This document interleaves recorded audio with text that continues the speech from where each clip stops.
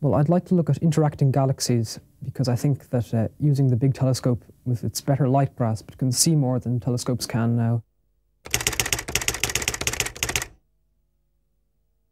J'ai décidé de chercher comment déterminer la grandeur de l'univers, si l'univers va se fermer ou va continuer à être étendu jusqu'à l'infini.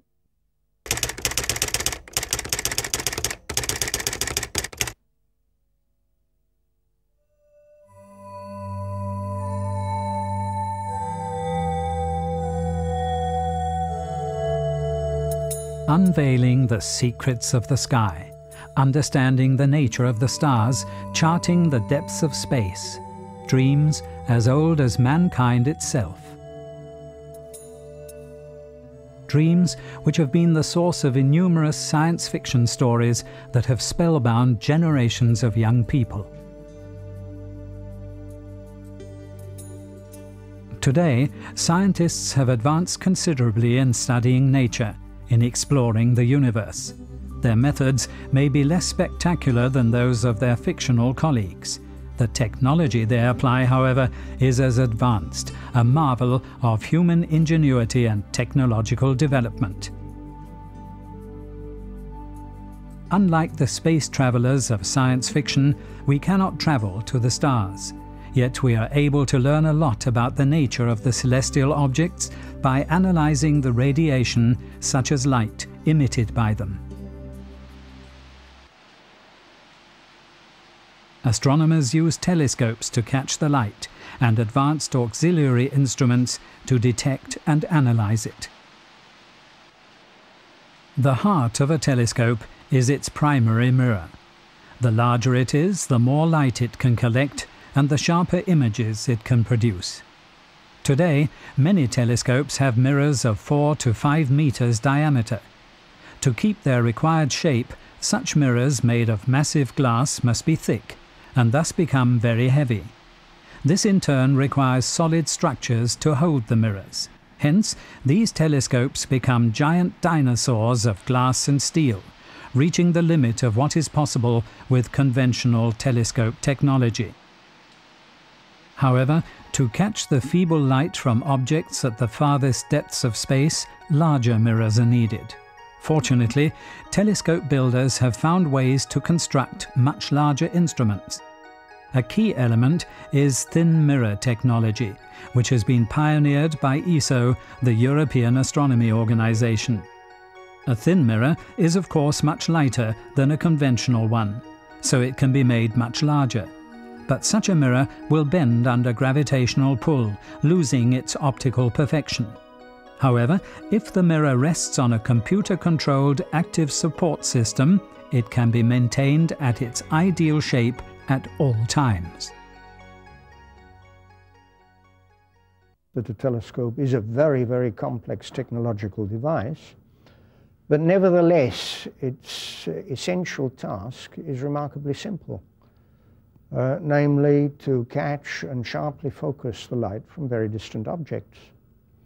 Now this means that the most important part of the telescope is really the very thin aluminium layer coating the mirrors which reflect the light to the image.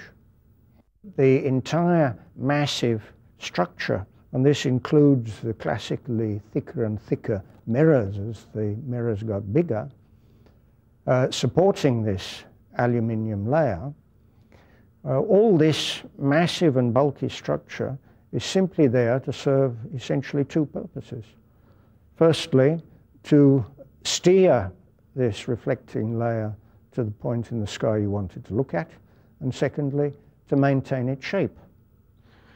Now it occurred to me that we could make all this structure much lighter, including reducing the thickness of the mirror, which goes through the whole system from the point of view of weight production, by replacing this classical system of support of the primary by a system of active control of the support forces. And this means, in practical terms, that the mirror is now placed on a system of computer-controlled actuators which determine the necessary forces, rather than putting it on the classical passive system where the forces were predetermined.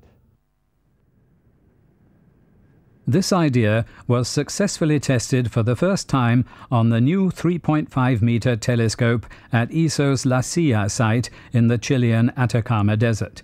Very appropriately, this instrument was called the New Technology Telescope, or NTT. This telescope, which entered into operation in 1990, is one of the world's most advanced astronomical instruments.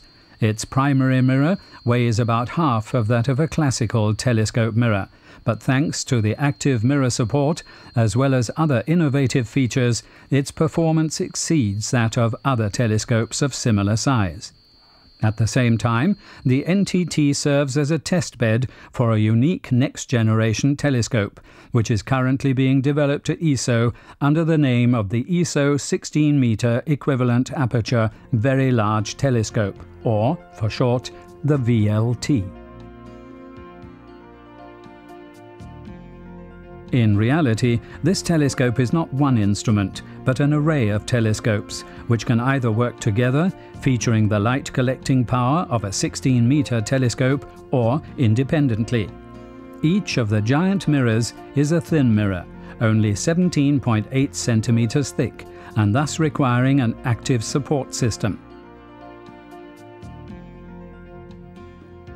The core of the VLT consists of 4 8.2-meter telescopes. They will have several foci to enable a family of detectors and auxiliary instruments to be mounted. The potentially most powerful mode of operation, however, involves the VLT coherent focus. In this mode, the light from all of the telescopes can be combined coherently. Working together, the telescopes then act as a giant interferometer, enabling astronomers to study celestial objects in unprecedented detail.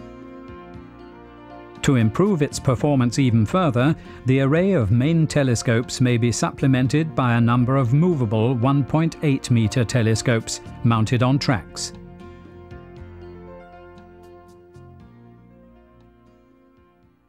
The resolving power of an optical instrument depends on the diameter of the light collector.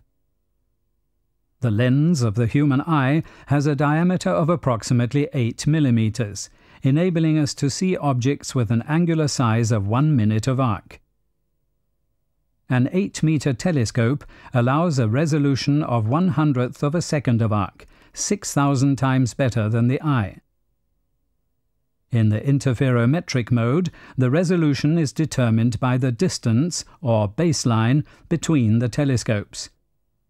Fully implemented, the VLT interferometer will permit objects of an angular size of only 0.7 milliarc seconds to be detected. This would, in principle, even make it possible to see astronauts on the surface of the Moon. For scientists, such a performance opens the door to entirely new research possibilities.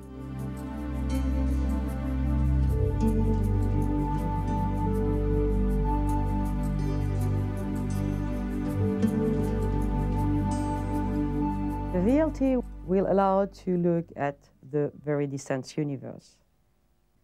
It will allow to see objects very far back at the time of the birth of the universe, or at the very early universe.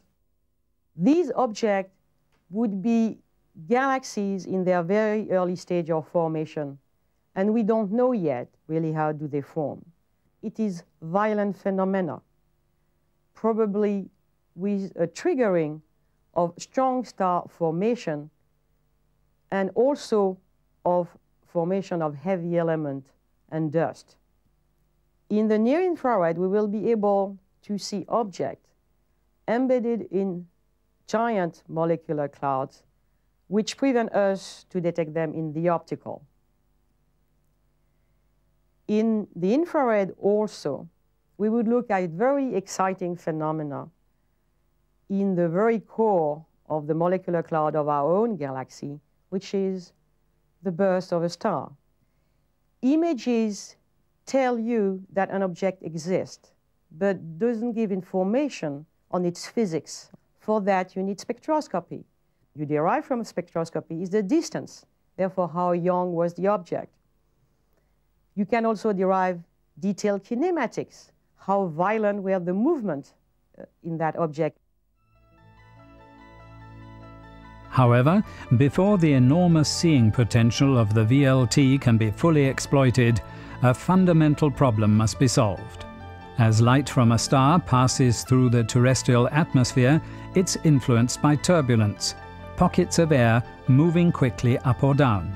This causes the twinkling of the stars that we see every night.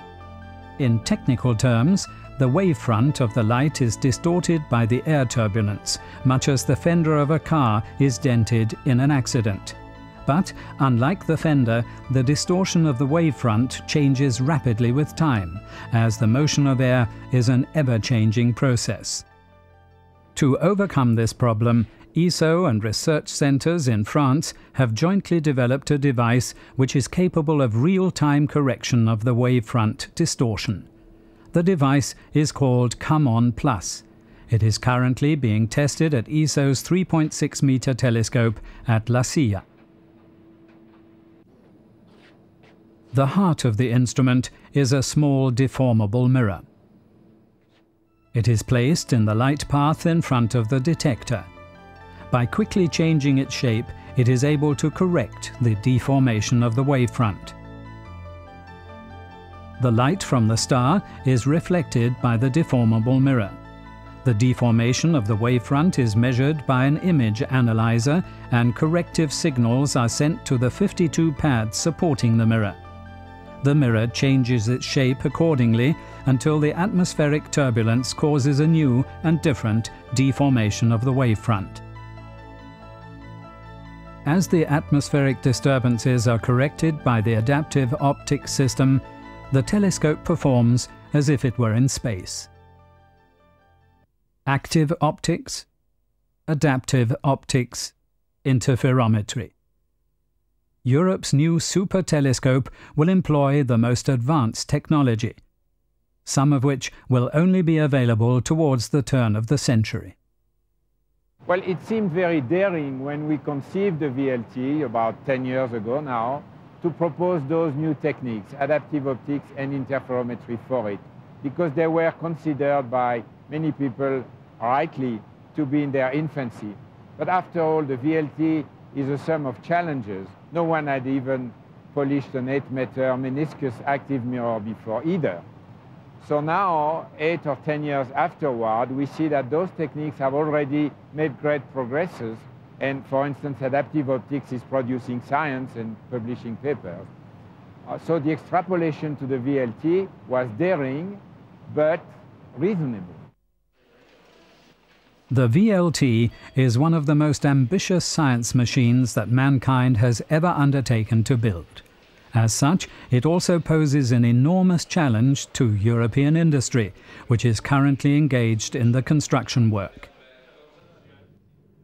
The VLT primary mirrors are monoliths, single pieces of glass. Until the VLT, no one had ever cast a mirror of this size, so completely new manufacturing techniques had to be developed by the contractor, the Schott Glassworks in Mainz, Germany. We are witnessing the casting of one of the giant mirrors. At 1,400 degrees Celsius, 45 metric tons of molten glass is poured into the mold.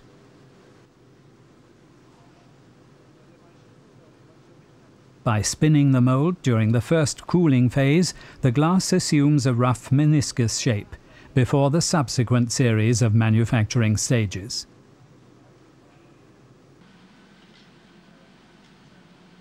After the removal of excess glass, the mirror blank goes through the ceramization cycle. The glass ceramics, known by the name of zero Dur, features a thermal zero expansion coefficient, important for retaining the optical quality of the VLT.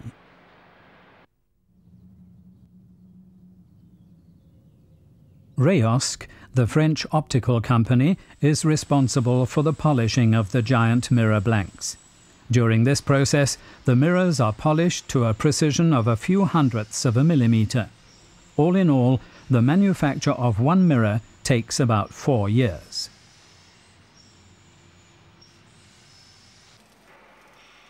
Meanwhile, a number of Italian companies are busy with the huge mechanical structures which are needed to support the mirrors.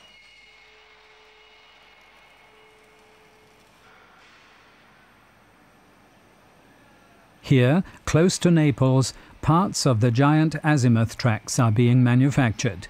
Machined to a precision better than 1/10 of a millimetre, the assembled tracks weigh about 130 metric tons. Although they come from a large number of factories, every bit and piece must fit exactly as they're put together for testing at Ansaldo in Milan. This test assembly is necessary for the ESO engineers and technicians to verify functionality and compliance with the technical specifications before the telescopes are shipped to their final destination.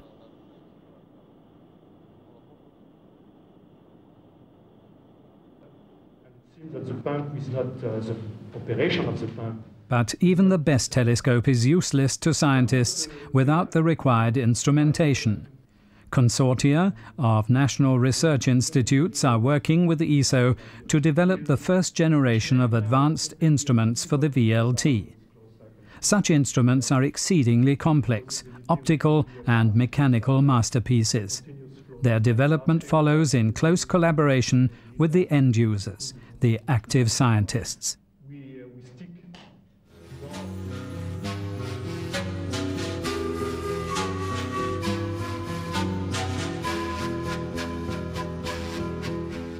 The Atacama Desert in Chile, one of the most desolate places on the surface of this planet. Here, nature has created a remarkable climate, which, despite its inhospitable appearance, is one of the best suited sites for an astronomical observatory.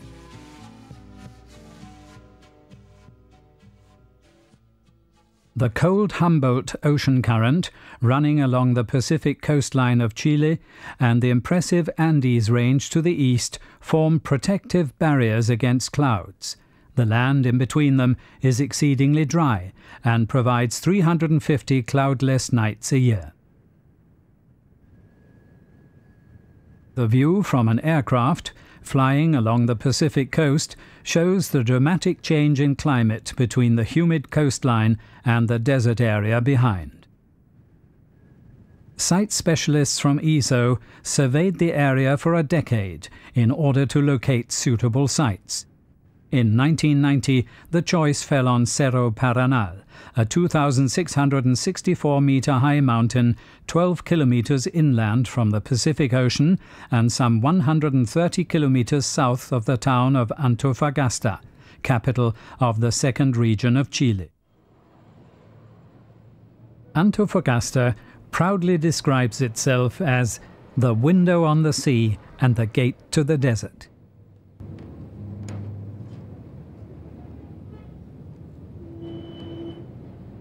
The deep-water port of Antofagasta serves the ships bringing in the heavy VLT structures, and ESO has established an office there.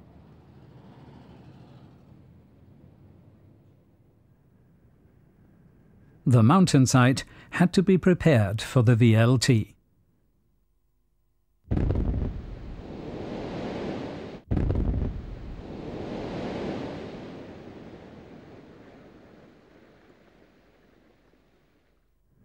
First, 28 meters or 250,000 cubic meters of rock had to be removed from the top in order to create a platform big enough for the VLT.